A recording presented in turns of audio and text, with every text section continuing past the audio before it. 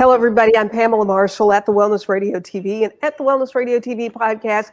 Welcome to the Timbuktu Report. I am so glad that you are joining us, and I want to invite you to share this with your family of Facebook people.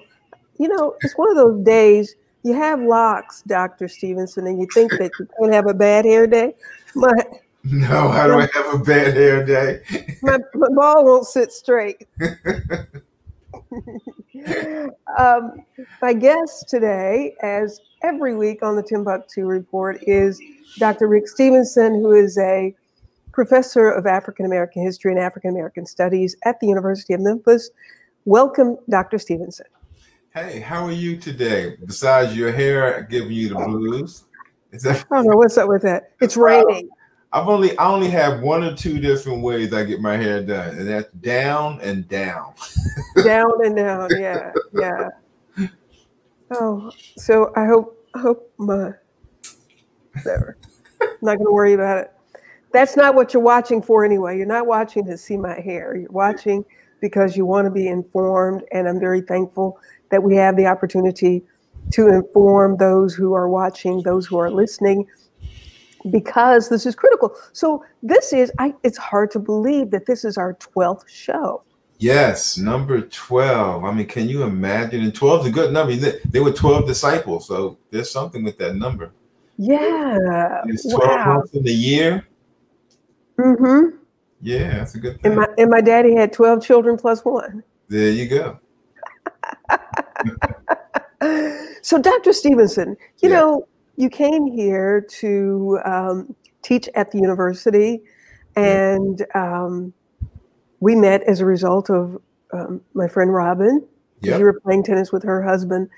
And then through dialogue, and before you know it, we are doing this show called the Timbuktu Report.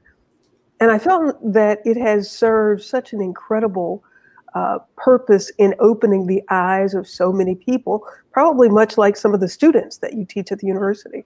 Absolutely. I think you left out one, I think, important part when we met. And What's that was, I met you on one day, and then you and your husband threw a birthday party for me the next day. Oh, that's true. That is true. You and Victoria came to dinner. Exactly. That's right. Seems like I've known you longer than that. No, November 29th. It was Thanksgiving. And we had so much food that everybody came back over because your birthday was the next day. Right. And we had an impromptu birthday party. Yeah, it was amazing. It was so much fun. Thank you so much. Oh, you're welcome. I am forever in your debt.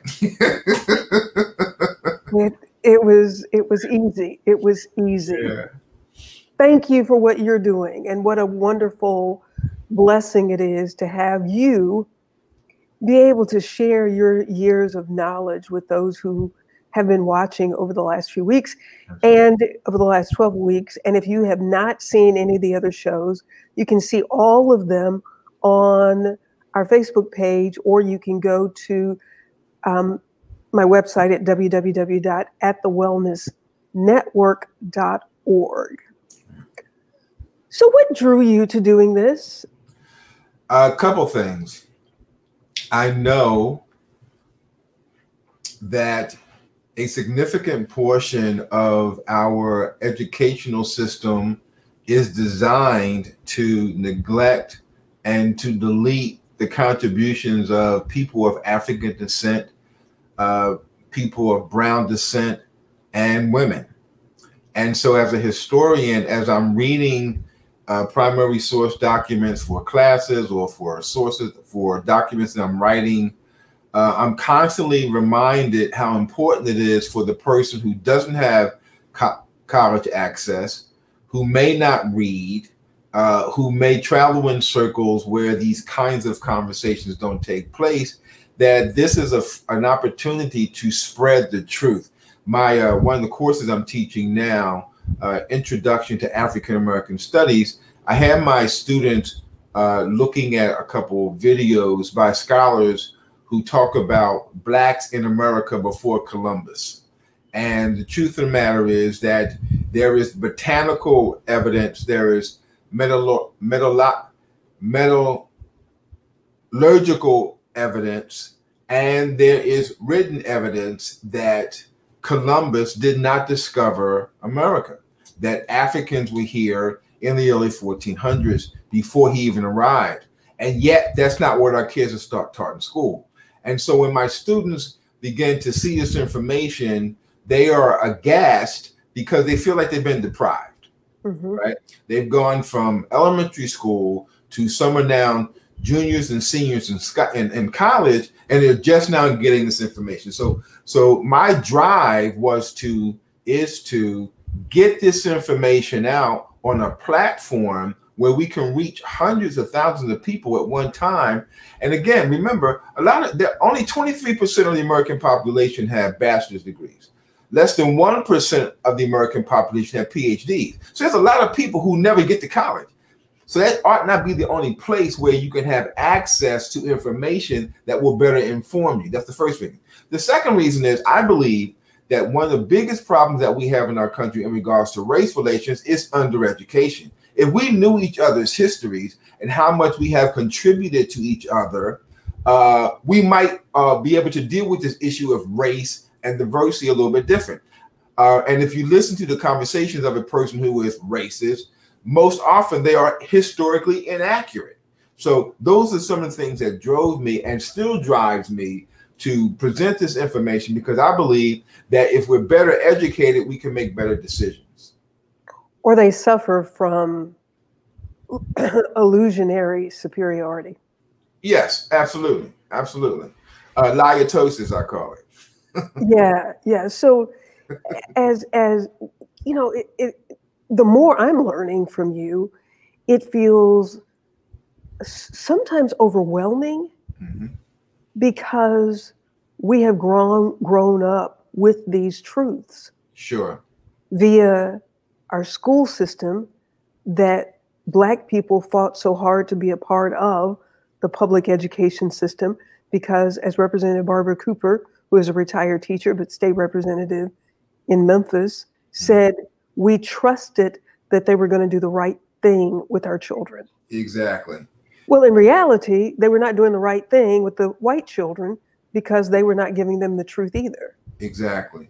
I mean, there are simple anecdotes. For instance, Thomas Jefferson wrote a document in the 1800s that argued that if you could not read by the age of 15, you could not be a citizen in the colonies. And then right after that, they passed laws that prohibited teaching Black people to read. So now you see this systematic approach to undereducation and mind control, right? So I think that what we're doing and what we're being led to do, what God is calling us to do, is to use this new normal, this platform called the internet, and all these other sources like Zoom and StreamYard, to get that information out to people, because the only way we're going to be able to come together as a collective, and that is across racial lines, gender lines, etc., is to be better informed. And who better to do it than you and I? Well, you know what? And there are people. There's some white ladies that I'm able to get together with once a week. But they're Black people who, you know, propaganda impacts everybody the same way. Sure it is. Now, the white ladies that I talk to may not have had to deal with some of the things, or did not have to deal with some of the things, but they have not been taught either. And they're white people who want to know. They want to know. I'm aware of what we have here in this country, but what is it that I can do as a white person who has lived in this system of privilege to help right some of these wrongs? I think you just answered your own question, and that is they have privilege. they are able to be in the boardrooms, they're in the meetings, they're in the HOE meetings where arguments about changing the name of a location like Hale that we're not. One of our friends lives in Hale, and they're talking about changing the name. And this individual wrote me an email saying, this is what I'm going to say in a meeting. And I was so impressed because the person was arguing, and they're white, was arguing that Hale needs to be changed because of its historical history of a plantation. I'm not in that meeting. So, you know, what your white friends can do is use that privilege to help build some of those bridges. But understand, though, that there's backlash that comes when you start using your privilege to help other people. And when you give the statistics about the low percentage of Americans that have a higher level of education, and then there are those who are enlightened by their limited source that is only going to give a view that feeds into a narrative that continues to perpetuate what we are witnessing in this country. That's true. The reason I give those statistics, though, is not as much about the statistic, but those who control the narrative. In other words, a significant portion of the books that students read, especially in college, are written by PhDs. But if 80% of those PhDs are white males, over 50, who are not into integration, who are not into diversity, who are not in gender, into sexual orientation, you know, then those books are tilted. You follow me? And that's what I was trying to say, that one of the problems is there aren't enough people of color, there aren't enough women, there aren't enough people in different sexual orientations who are writing the books that can make this narrative have more fruit to it. That's my point. Right. But still, even as we talk about the general population, if you just in public education, if you've been told stories that are not true stories. Yeah. And then you go to college, but even when you go to college, not everybody has to take a class in African American studies to get a college degree. They should. But they don't. But they should. I'm going to write that into the next voting registration. Make it a referendum. Absolutely. Even just true history. Sure. Regardless to what it was, just what's wrong with telling the truth? And I think that it's the fundamental truths that I think get me as my training, my expertise is between 1600s and 1870. I like to focus on the Middle Passage, plantation, early Revolution. And one of the things that gets me is, for instance, we would be hard pressed to find someone who knows who Crispus Attucks was, right? Crispus Attucks was the first person killed in the Revolutionary War, Boston. He's in the bar with some friends, riot breaks out, he gets killed, and Emerson refers to it as a shot that was heard around the world. The beginning of the Revolutionary War, first man that dies is a black man. Okay? The Declaration of Independence that was written by Thomas Jefferson actually went through 86 revisions before they accepted it. And one of the reasons it went through so many revisions is because 41 of the 52 signers of the Declaration held slaves at the signing of the Declaration. So when they talk about all men being created equal, they were not talking about black people, right? Now, why was that? Why these revisions? Because there are 168 words that were left out of the original Declaration of Independence that actually spoke against slavery. It actually spoke against slavery, and the debate went back and forth until they came down with a declaration that excluded those words because they wanted to maintain slavery as an economic balance for this nation. And those are the kinds of things that if we knew, and these are 400 or 500 years ago, 400 or 500 years ago now, but if we knew that information as a collective, we might be able to come together as a cross-national, cross-ethnic, cross-cultural community. But because it was hidden, and because the goal of hiding it was white supremacy, we are where we are today. So Dr. Rick Stevenson, you know what oh my goodness, we started talking and we didn't pray. Oh, I did to myself, but go ahead. And I started to mention to you, but we're online. You should have. Well, you No. I just jumped right in, and look, it is never too late. Okay. You still got blood running warm in your vein. Yeah. Got breath in your body. That's right. Let's tell the Lord thank you. Okay, let's pray. Lord, forgive us for not starting out the way we're supposed to. But we pray that all that we said will still be anointed by you, and that ears will hear it and eyes will see it and lives will be changed. We bless you for this platform. And we pray that as we continue, that we say those things that bring you glory and honor, but also that will uplift the people who hear it. In Jesus' name, amen. Amen.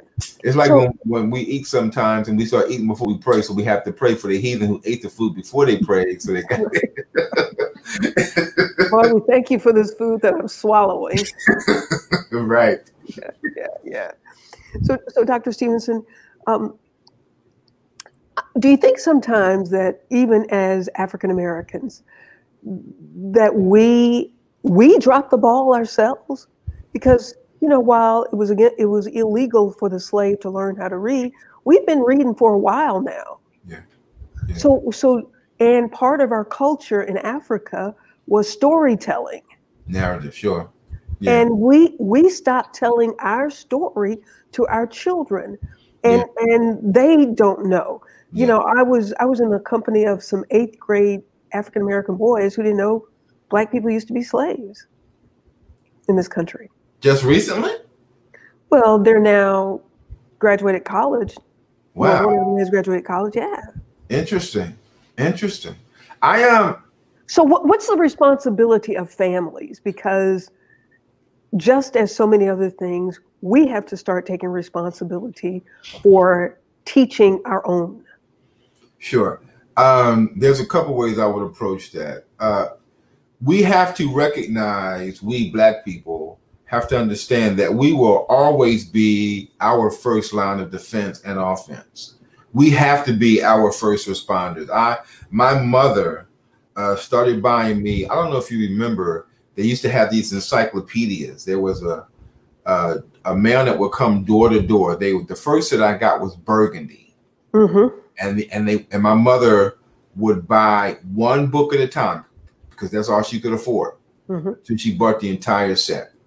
But she made it, she knew that if I were going to be successful, and my siblings, my 2 brothers and 2 sisters, one thing she had to do was invest as best she could. Now, she only had a high school education, but that didn't stop her from making sure that we went further. All of my brothers and sisters, except one, are degree, all of us. There's 2 doctors in my family, and an osteopathic medicine brother. And so we learned early on that if we were going to be educated, the school system was not designed to do that. It could add to what my parents taught us, but our parents were the ones who invested in us. And I think that we have to take that mantle back, right? Mm-hmm. We have to take back the responsibility of pouring into the lives of our kids. Pouring in. My son, my youngest son, especially Corey, when he was younger, whenever we went out, he had to take a book with him. It didn't matter where we were going. If we were going to a tennis court, he took a book. you know, because when he wasn't playing, he was reading. If he was in my truck riding with me, he had to take a book. So it's those kinds of things that we need to get back to, Pamela, that will, I think, change that narrative in our own community. We can't rely. Oh, I'll say it this way. Malcolm X says you cannot expect the oppressor to teach your children. And enough people obviously didn't hear Malcolm X say that, because that's what has happened. But even for families of other nationalities in the United States of America, whether you are Korean or from Mexico or you're white, I think that the only way that anything can move forward is with truth. And then especially in the church. Yeah. So let me just so we're taking a look at the shows that we've done, and let me say hello to some people who are watching. Okay. Jackie Thrasher in Louisville, Kentucky, and my cousin Darius Marshall and Rita Harris. Thank you all so much for watching. Please share this with your sphere of influence. I think this is critical information that we need to hear over and over and over again. But we started this show, the Timbuktu Report, in the midst of the police killings.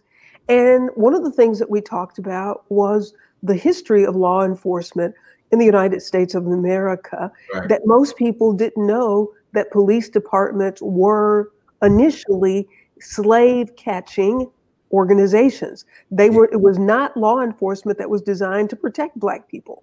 Exactly. The first police departments, and I use that word loosely now, but the first policing agencies were actually slave catchers. As a matter of fact, I think I showed you some badges from the 1800s, and they were shaped like stars, and they said Slave Patrol.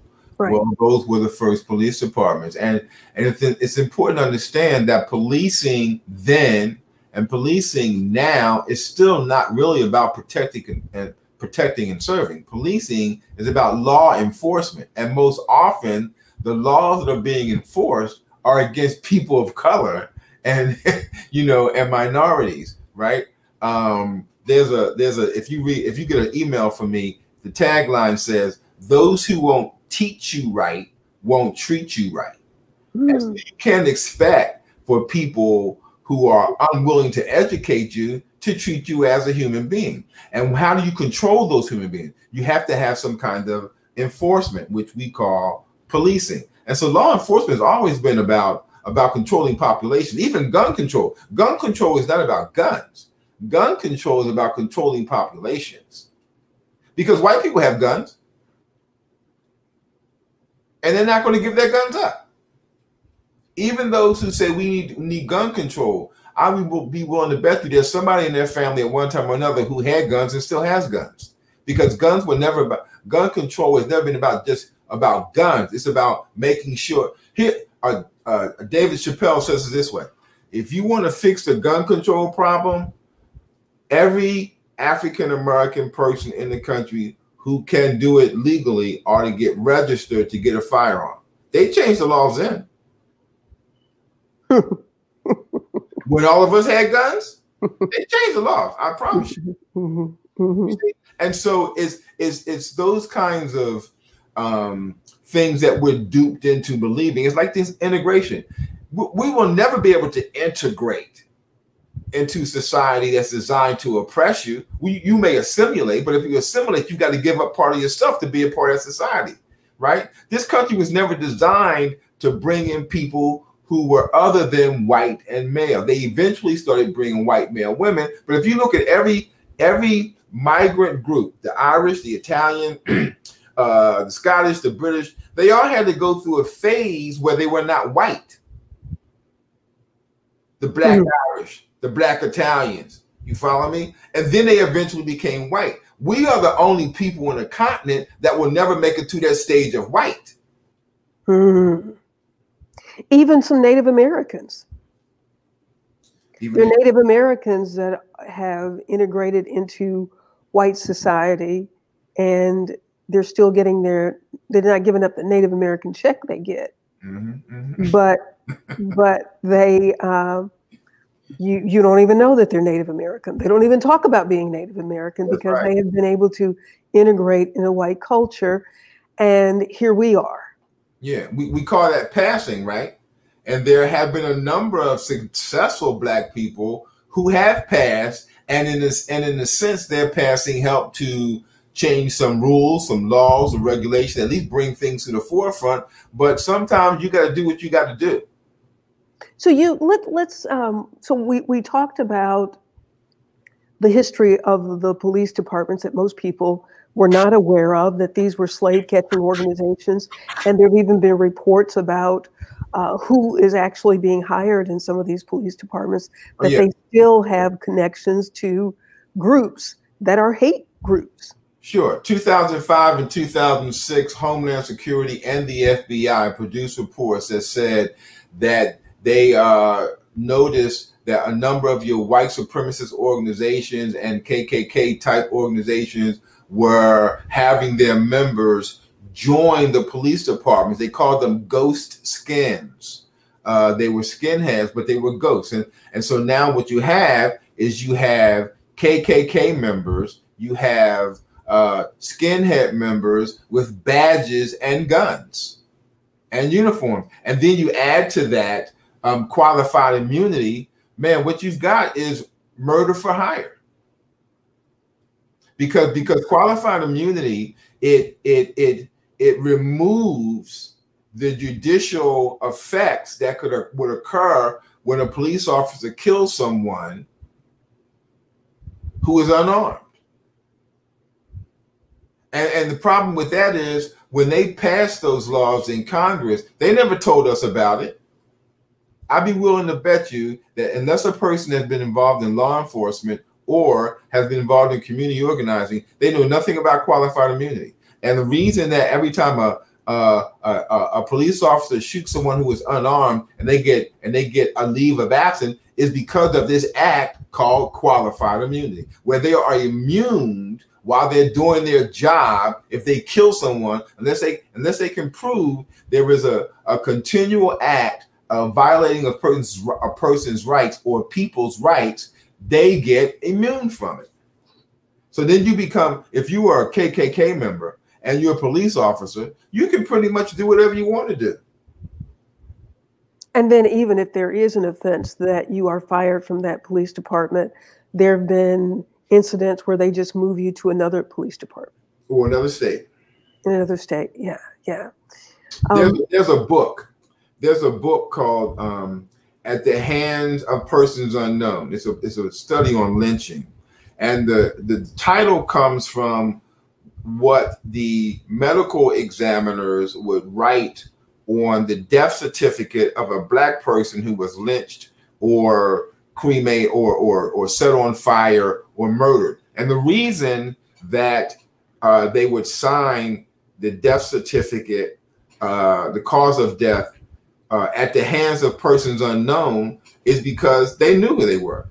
They knew they were the sheriff. They knew they were the judge. They knew they were the store owner. They were probably a part of it, you know. But in order to keep from tattletaling or snitching, as we would call today, they would sign the cause of death at the hands of persons unknown. Well, that's what's pretty much happening in this country right now, except that we're seeing it. We're watching it on video, and people are still getting away with it. Dr. Rick Stevenson, we have talked about a lot of things, and as you're talking about these kinds of acts that happen, and I think about my mother and how uncomfortable she would be so many times, scared for her own sons and her family, and Daddy probably as well. He just did not show it in the way that she did. My father born in 1915 and my mother born in 1927, when it was not uncommon to hear of lynchings that took place, and Black people just had to be quiet about it. There was nobody to report it to. Black women who were raped, and there was nobody that they could report it to. How has that impacted the psyche of the African American all the way to where we are now, 2020, and things are still happening? in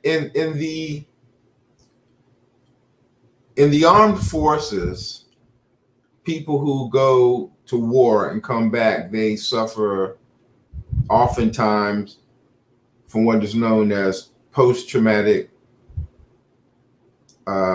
stress syndrome. Mm-hmm.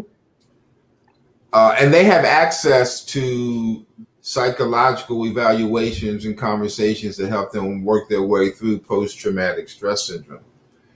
There is a professor by the name of Dr. Joy DeGroy who wrote a book called Post-Traumatic Slave Syndrome. And she argues in the book that slavery has such an impact on us psychologically that it's a wonder that we're still alive. And yet there are very few of us who've ever had an opportunity to sit down and talk to someone about post-traumatic slave syndrome, what it's like to be under the kind of stress that we experience. I mean, think about it. When we were kids, you got that talk before mommy took you to the mall, to the store. We didn't have malls, but we're shopping. She would say, when you get in the store, don't you say nothing, don't you touch nothing, don't look at nothing too hard, don't put your hands on anything.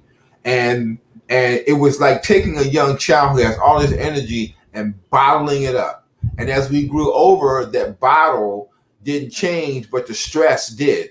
You know, then when you become an older black man, you couldn't look at white women. You couldn't walk on the same side of the street. You couldn't do this. And then and so on. And so what happens is, from the age of 6 or 7 years old till we're adults, we are constantly being stressed with the do-nots. But we never get a chance to talk about it. And that's one of the reasons why we have some of the mental stress issues and the hypertension, et cetera, is because no one has taken into account that Black people have made stress normal. The way we live our lives is so stressful from such an early age that it's normal to be stressed. And so we don't even see it as being stressed. That's why when people say, how are we doing? We say, I'm doing okay. When in fact, you're blowing up on the inside, right? But there is no other profession. A police officer shoots someone, kills them, they immediately have access to an evaluation. Sometimes they may even be taken off the job for a few days to come off it. If you go to war, and yet for Black people for 450 years, we have been stressed with all of the ills and the horrendous nature of slavery, and we never get a chance to talk about it. And then in the workforce, if you exhibit any kind of discomfort with what's going on around you, guess what gets said about you? You're the angry Black person. You got a chip on your shoulder. Exactly. I did say to somebody once, you know, really, I have a log. Right. And this is why I have a log. Exactly. But you know, you get the point, right? Yeah. And so even as you know, as we've talked about Tyler Perry's movie, Angry Black Women, like that is, we normalize that. Yeah. But we are the daughters of women whose babies were snatched from them. Yeah. We had to watch our sisters whose babies may have been cut out of their bellies. Yeah, yeah. There's a book called At the Dark End of the Street. It's the story of a woman by the name of Ressie Taylor. Ressie Taylor was brutally raped by these 5 boys in Alabama. And Rosa Parks, who is oftentimes noted for not wanting to give up her seat on a bus, her job with the NAACP was to travel to different parts of the South and to interview women who had experienced these egregious rapes. And that's how the NAACP brought these cases. But Ressie Taylor, she is one of the few women that we have heard, she didn't keep quiet. Yeah. You know, she told. I saw a documentary on her. Yeah, she told, right? And then there's a book written about her. I have a copy. I can't think of the woman's name now. But the point is, that seldom happened, right? You would be surprised how many young women have grown up in America having been abused and never told anyone because somebody told them, keep your mouth shut, or I'm going to do this to the rest of your family, etc. And so, again, we have these kinds of stresses that people tend not to talk about, and we pass it on. So I think that, I don't remember the article I was reading, but I think there are some of these kinds of stresses that we pass on to our offspring. Oh, absolutely. I think we talked about the research that was done at Emory University with the mice and the smell of cherry blossom. Yes. How the fear continued with the offsprings of these mice, even though they were no longer being shocked, electrically shocked when they smelled cherry blossoms, but generations on down the line would still tense up when they saw cherry blossoms. I do that when I see the police lights. Yeah, you and me both. I'll pull my car over. Oh, absolutely. I do it to this day, and I don't know that anybody directly told me to do it. Yeah. But you either have witnessed your daddy do it or somebody doing it, and you want to be in the right. Absolutely. Absolutely. The title of that book, At the Dark End of the Street, is by Danielle McGuire, Black Women, Rape and Resistance, A New History of the Civil Rights Movement from Rosa Parks to the Rise of Black Power. And I mean, that's the kind of stuff that we need to read as well. I think that education has been too romanticized. I'm doing a TED Talk in a couple weeks, and the title of the talk is "De-romanticizing the Middle Passage." Right? The Middle Passage was not a cruise ship. Yeah. You know, millions of people died, were beat to death. They were decapitated. They had their legs cut off. Their bodies were thrown in the water for sharks. And I think that American history has been so romanticized that we don't really understand the depths of the truth. And that's why when we actually hear the truth, it doesn't make sense. Because we've heard that false narrative for so long that when we actually hear the truth, it sounds like it's a fairy tale. And then even some of those around us who may look like us, as you said, have bought into the propaganda. Sure. They even look at you like, what are you talking about? Exactly. And those are the very ones that Carter G. Woodson wrote about in his Miseducation of the Negro. That is, and if you have not read that book, and I've read it like 3 or 4 times, I'm going to read it again this semester because I'm using it. It is amazing because his primary argument is the very Black people who should be teaching us better are not, because they were taught to think like the oppressor. Right. So you have these Black teachers who are teaching this from an inferiority paradigm, right? And that's why people like Molefi Asante and Maulana Karenga were so important when they started coming up with Afrocentricity and Africana studies and so on, because it changed the narrative, right? It took Black people from the periphery of the conversation and brought them into the center of the conversation so that we could really understand who they were. And then they did it interdisciplinarity. So you can't just talk about Black people and not talk about science. Or you can't talk about Black people and not talk about medicine or mathematics, because we've been involved in all that. So we've got to broaden the manner in which we talk about who we are. Well, and thus the name of the show, the Timbuktu Report. So many people have only heard Timbuktu in the phrase from here to Timbuktu, exactly, not even knowing that Timbuktu is a real place. Exactly. And by the way, women in Africa played significant roles in society. Exactly. Timbuk actually was a woman by the river that people left things with when they traveled. That's and that's how the city got its name. That's right. But as we talk, after a woman, named after a woman, at the well. But as we talk about math and science and all of the things, and Timbuktu, the home of the first civilization and the first library, and all. Go ahead. The University of Sankor. Yeah, and the mathematical equations that were found in those documents there. Yeah. I see my cousin, Johnny, who has joined, who is part of the Nation of Islam, and Elijah Muhammad. When we talk about the narrative that we have bought into, even in our faith community, I did see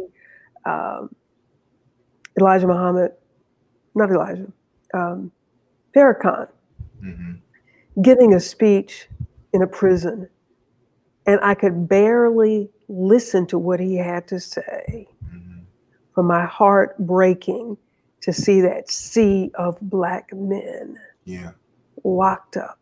And so we talked about that prison system, that prison pipeline that is so real. That it's interesting that there's another book. It's called The New Jim Crow by Michelle Alexander, and she talks about the prison industrial complex. But before that, there was the convict lease system that started right after the Reconstruction, during Reconstruction, 1870s. And it was white America's way of trying to re-enslave African Americans. And they did that by passing all kinds of silly laws, like the vagrancy law. If you were stopped by a sheriff and you couldn't prove that you had a job, you could be incarcerated. And even though the fine may have only been $2 or $3, if you couldn't afford it, then you were in jail. And these large corporations would then bail you out and buy you or lease you like a car, and they would lease you to these organizations, and you could be gone for 5 or 10 years and no one would know where you are. And so the convict lease system was foundational to now what we call the prison industrial complex. Jawanza Kunjufu started doing studies back in the 1980s and early 1990s about young Black boys and how at the age of at the 3rd and 4th grade, white America was thinking about how and where they would build prisons based on how many young Black boys would make it through the 5th grade. And so this system is not new, right? They've been trying to incarcerate us forever. Why is that? Because according to the 13th Amendment, if you've been convicted of a crime, you can go to jail and be used like a slave. And that's why, even in California, if you look at the fires they have right now, the majority of those people fighting fires are prisoners. They're not firefighters. There are prisoners in prison who are trained to fight fires, and they get like $2.50 a day when they're fighting a fire. Now, if they die, they're just dead. And the problem with that is they're good enough to fight fires while they're in prison, but if they get out, they can't find jobs because they don't have the EMT training. So again, what you have then is just another form of slavery where you're using Black bodies to make money, to protect property, and yet they don't have the same freedoms as white people who may be criminal.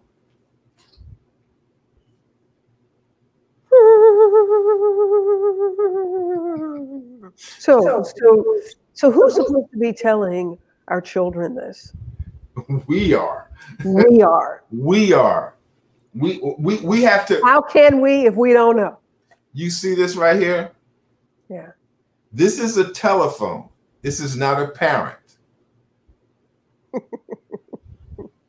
It is a device that is used to communicate, but it is not an instrument that has the responsibility of raising a child. And too many of us give our kids this and then walk out the room and leave them to their own devices. And then we wonder why. One, they don't have any manners. Yes, sir. No, sir. Yes, ma'am. No, ma'am. Thank you, please. Kids are, I heard a kid the other day say what to an adult. I almost lost my mind. Yeah. Because when I was coming up, if I didn't yes, sir, or yes, ma'am, my parents, I said what or listen, my mother would knock me the next week.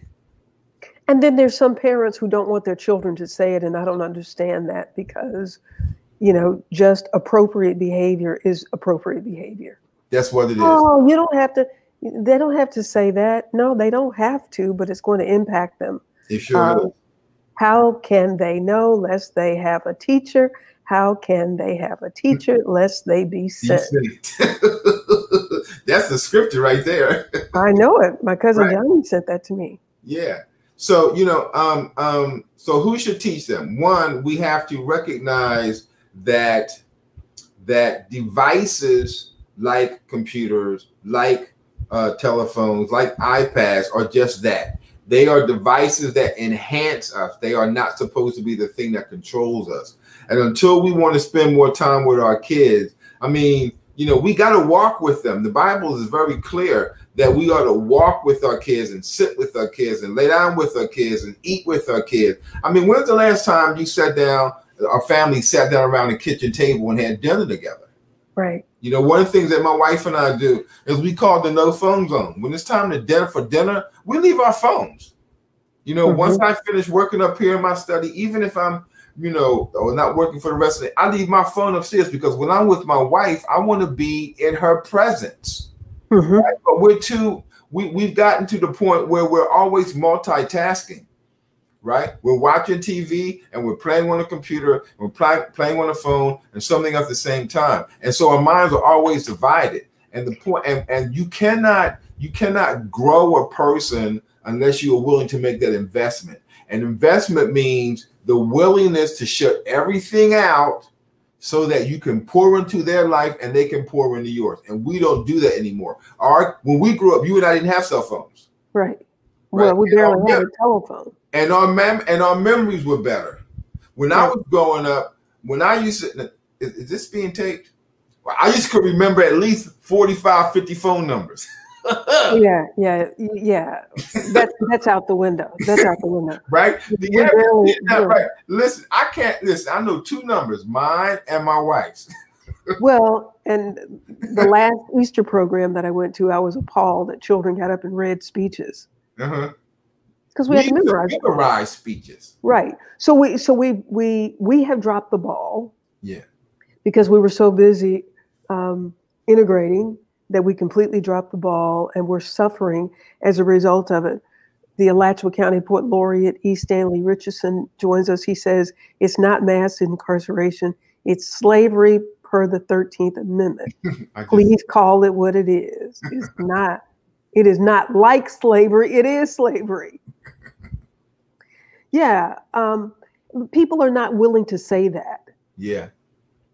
They're not willing to say that because there are a lot of people who are getting paid. Absolutely. Because this system exists where these inmates are, whoever owns the prisons are being paid $30,000 to $60,000 a year per inmate.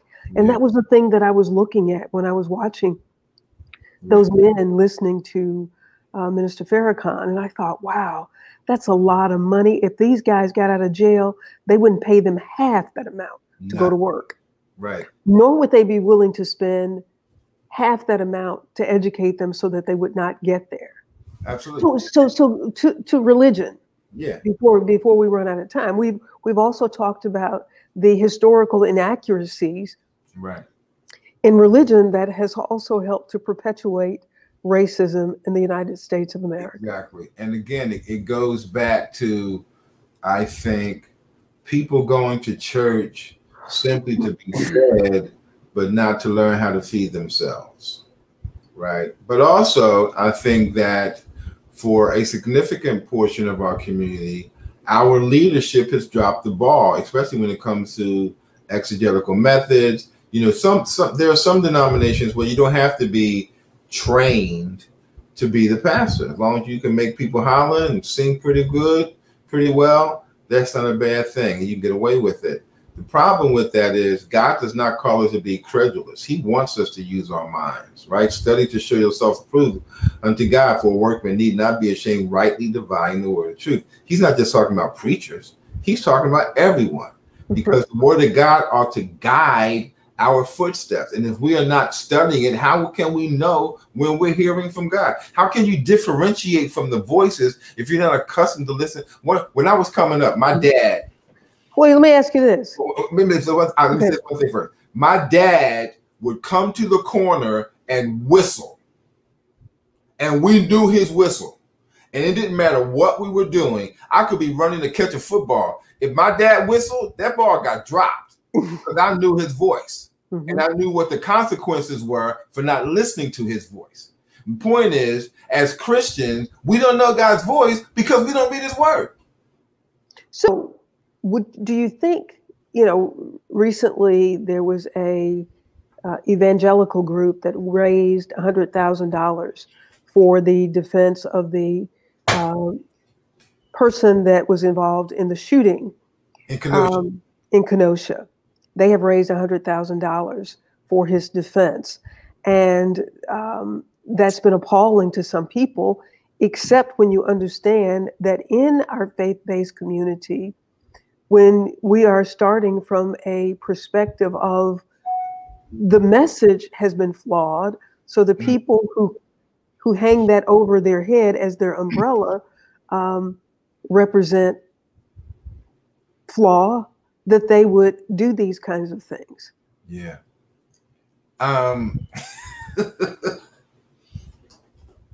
So they're members of that same group, this evangelical white movement that believes that Trump has been sent from God.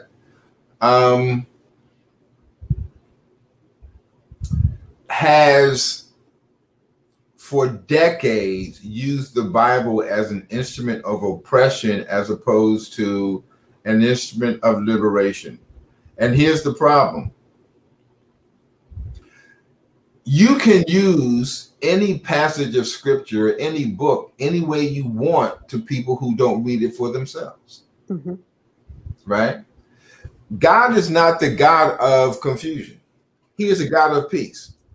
And if in fact the people of God are those who really follow him, the Bible says this: the devil is a liar and the truth is not in him.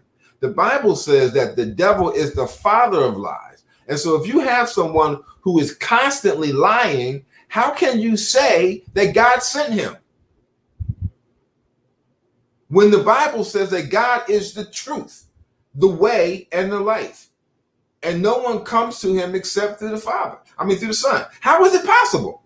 How can you say that God is truth and then say this man who lies all the time is sent from God? That's contradictory. That's antithetical. It doesn't make sense. Mm-hmm. And so those people who have bought into that, in reality, they have bought into the lies, the geographical lies of Christianity. Exactly. Not only geographical, that like when you talk about, a couple of weeks ago, we talked about Simon the Cyrene, an African who carried the cross for Jesus.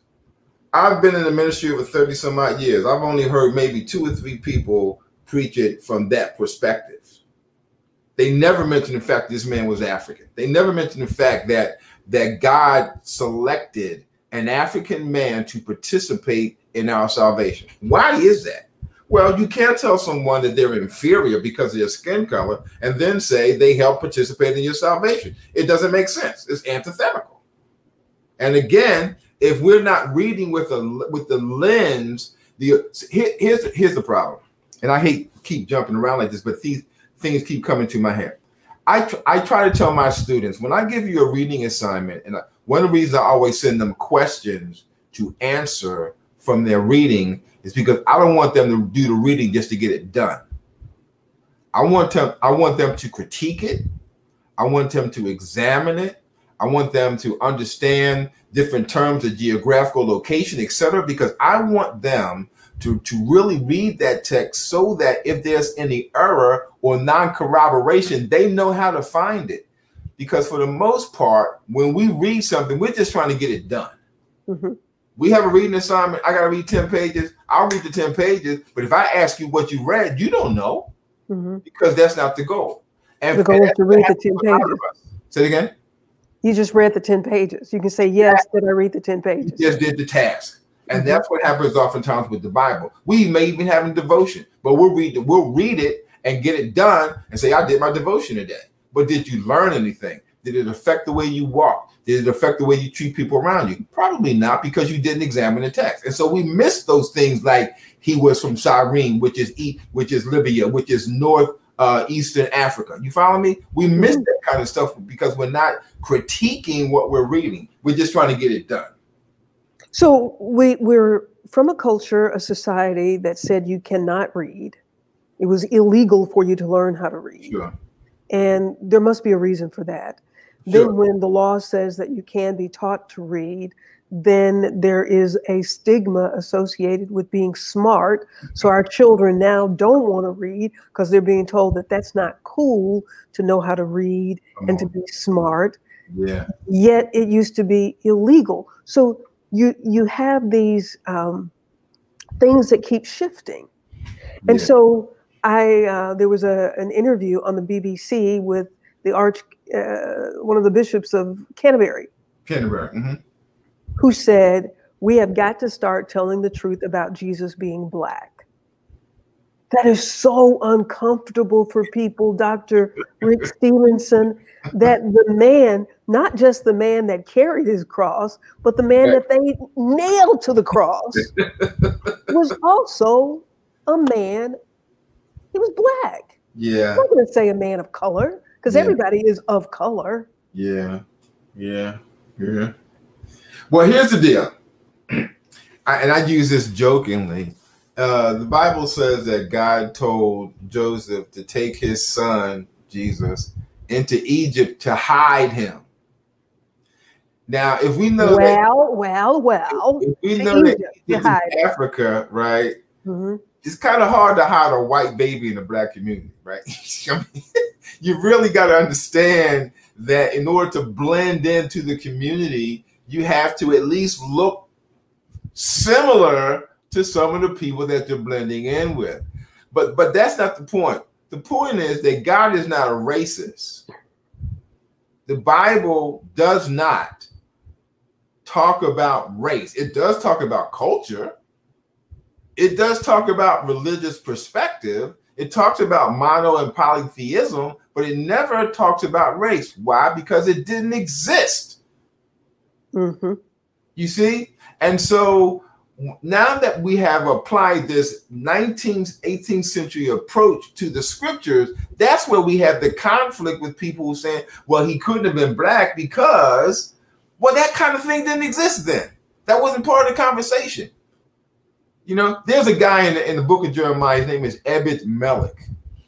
Jeremiah is thrown into this cistern for preaching the word of God. Ebed Melech comes and pulls him out. He's an Ethiopian. He's a Black man. He saves this man's life. But no one ever talks about his ethnicity. They never mention the fact that he's an African. Why?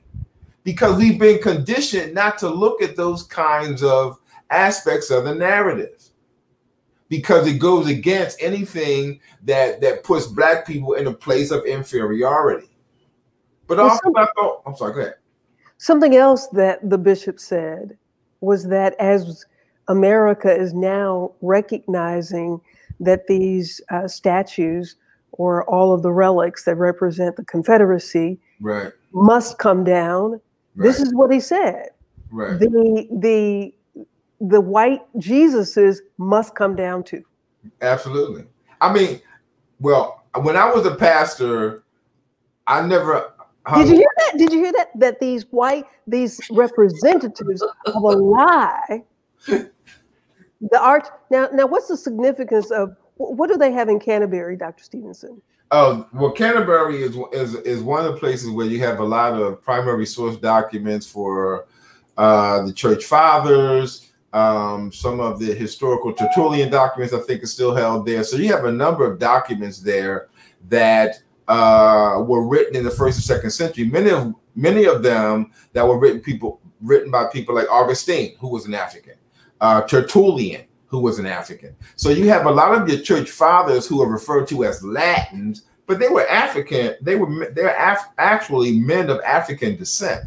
And so they have these primary source documents that actually stipulate where these people came from. You know, it's interesting. One of my students are reading an article now where a primary source document tells Columbus, and then Columbus mentions it in his log, that they knew that Africans were in America before Columbus got here. He knew that. He mentions it in his articles, right?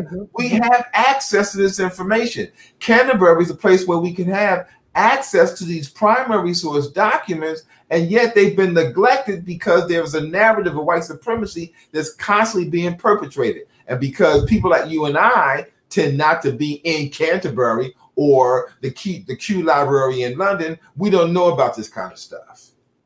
But all those who do know, but also as we're learning, because E. Stanley Richardson and every person of color and every white conscious white person or Caucasian person who is listening, who really wants to do the right thing, the only way that we can do what's right is to tell the truth.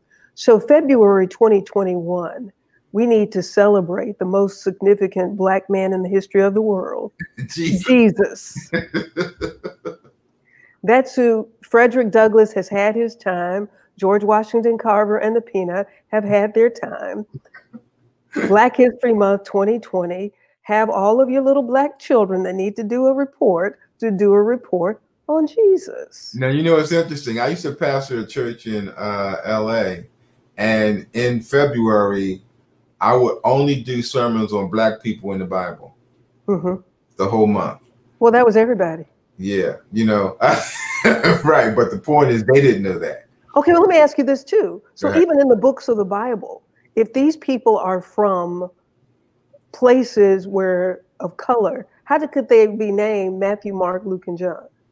Okay, well, not all of them were, like Matthew is a Jew. Okay. But was he skin color? But where was he physically located? He was the language of the day. He's in Jerusalem. Okay. So I just wonder about, I'm learning too. I'm just wondering about the language of the day and even, you know, the names. I just thought I would ask. Yeah. Well, you know, maybe another show. It's 8:02. Yeah, maybe another show. But I think that we have to understand that geography also plays a sense, you know. I have a friend whose name is Obawana, because that's the way they name people in the Congo. Right? So geography also plays into nomenclature, right? But that has nothing to do with skin color. And I think that we have to be careful that even though we can use the term Black, that would not be a term that would have been biblically accurate. You would have heard a term like Ethiopia that meant Black, as opposed to the term Black, because race wasn't an issue. Exactly, you get my point. But geographically, since we're identifying people by skin tone, they would fall in that category. Yes, if you just saw them and they didn't open their mouth. Yes, they would. They would. Then you would put them in that category. Right. And if you ever listen to Jane Elliott, I think she gets a real good narrative on this. She talks about how when you move further and further away from the equator and closer to the Caucasus Mountain, your skin color changes along with diet. So diet also participates in how our skin color is affected by the melanin that we have in it. You follow me? Like people who lived in the Caucasoid Mountains, which further away from the sun, are much lighter than the people who live near the equator. Right. You follow me?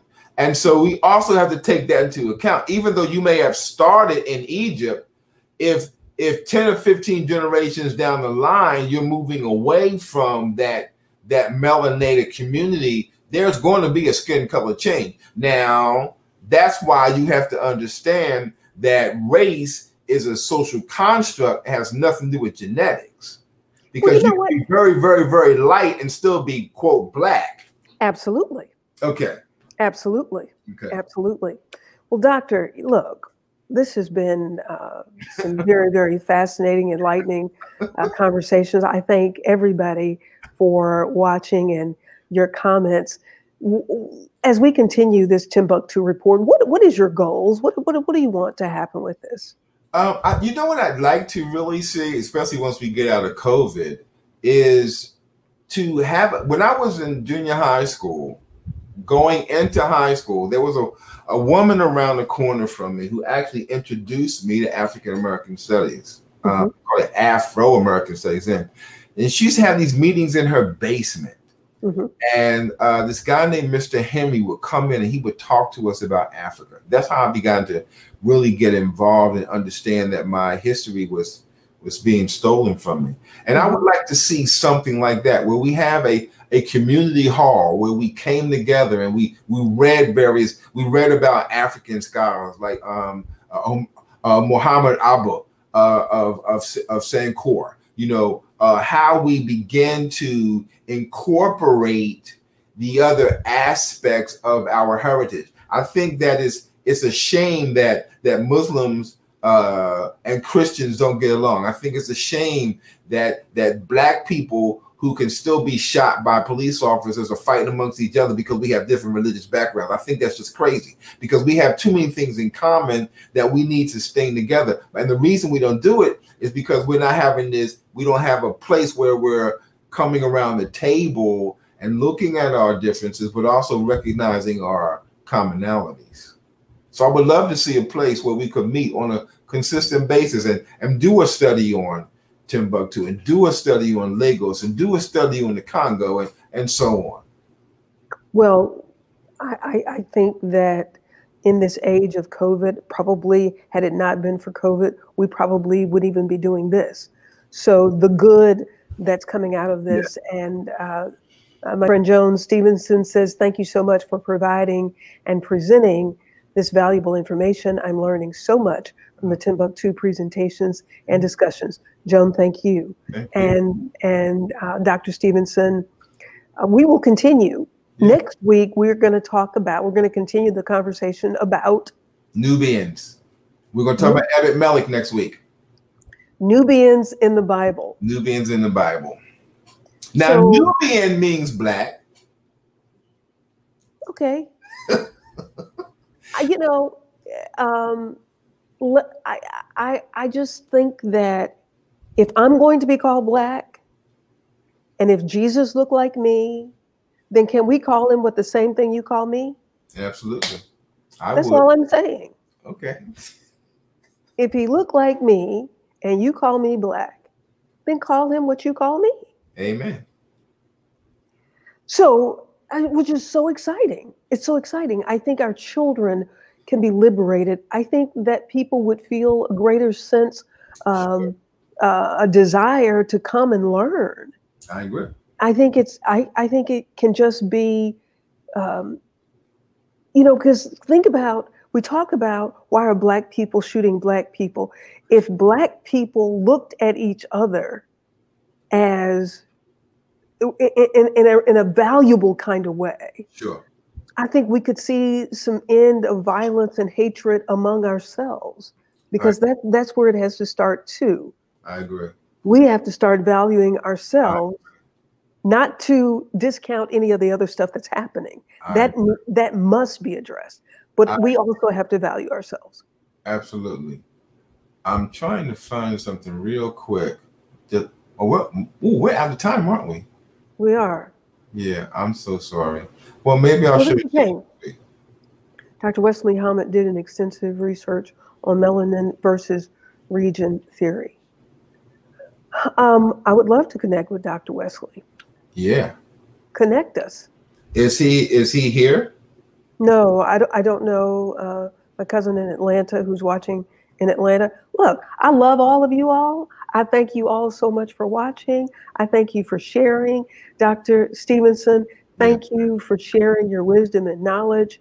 And I know that you are where you are today for such a time as this. Oh, thank you. And likewise, I appreciate the fact that we can collaborate and we can be servants, not only in the hand of God, but servants to our community to help change this narrative, but also hopefully build bridges. Right, with truth. Build bridges, build bridges with truth. There is nothing that will set you more freer, and that is really not the way you're supposed to say it in English, but there's nothing that will set you free like the truth. And it never changes. It never changes. The truth will always be the truth. It will. The truth will always be the truth. There's no thing as alternative truth. We're a little over, but that's okay. Because guess what? Nobody can turn it off but me. See? And we got our own staff, right? Yeah. And they do whatever I tell them to do. So for our entire team here at the Timbuktu Report, for Dr. Rick Stevenson, give my love to your wife, Victoria. Do it. Like Tell her have fun packing. But for COVID, I would come and help her. For our entire team at the Timbuktu Report, we thank you all so much for watching, for liking and sharing and being a part of this very, very liberating conversation. Our goal at the Timbuktu Report is to inform, enlighten, and encourage. Prayerfully, we will join you again next Thursday at 7 p.m. Central Time, not Central, Eastern Time. In the meantime, if you want to see all of the other episodes, you can go to our website at www.atthewellnessnetwork.org. Make it a great moment. Until next time. I'm Pamela Marshall at the Wellness Radio TV and at the Wellness Radio TV podcast. For our entire team, we bid you a good evening. I do. Peace. Peace.